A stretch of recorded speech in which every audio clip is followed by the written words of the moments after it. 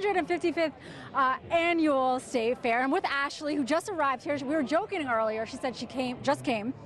She's here for lunch. Yes. I said it's a 3-hour lunch because you said you are ready. What are you hitting up today? What are you going to eat? What's going on? As many places as I can. Definitely getting some Amish donuts. Probably get a Italian ice. Probably going to get a turkey leg. Yeah. Well, I know your family left you already because they didn't want to wait around for you. All right, so you're going to join up with them. Enjoy your lunch. Thank you. Thank you. Have fun at the State Fair.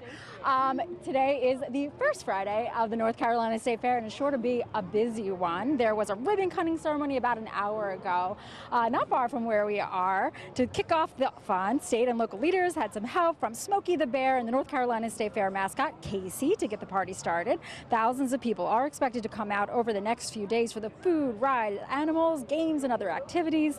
People are being encouraged, especially tonight, to plan ahead if you are going to come out. Parking could be a problem around the State Fairgrounds, as there is also going to be that concert at PNC Arena. Travis Scott will be in town. The manager of the State Fair says multiple agencies will be out here trying to keep the traffic flowing. State Highway Patrol manages our traffic. Raleigh Police Department manages PNC's traffic. They've had lots of meetings and are working together. They've got a really good plan.